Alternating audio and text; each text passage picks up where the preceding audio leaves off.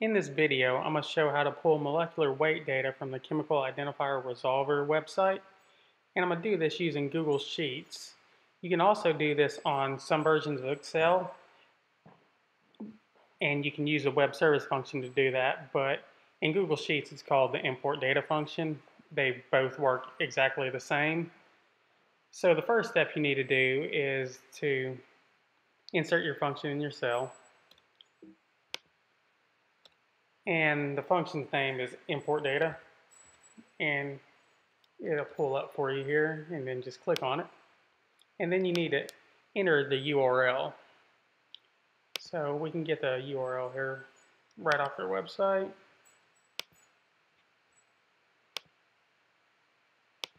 And I'll paste that URL into this function.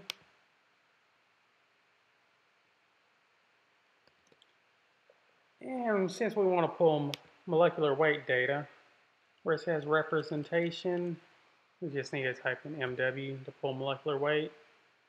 And where it says structure identifier here, need to get rid of that. And we need to put in the actual cell that has the name of the chemicals we want to use. So I want to start here at the top with pentane. And if we just simply did this, pressed enter, we're going to get an error. So to fix that, we can use the ampersand operator. And the ampersand operator is just going to insert that cell into this URL.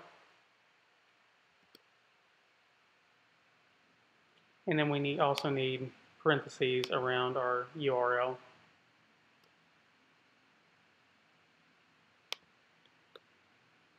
And on both sides of the ampersand. And then click enter. And now I have my molecular weight for pentane. And to get the molecular weights for the rest of these chemicals listed, you just simply drag down.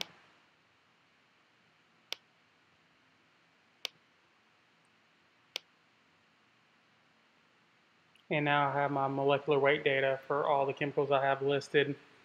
And if you're using Excel, the only thing you need to do is where it says import data here, you would just type in web service. And that would work for you on Excel.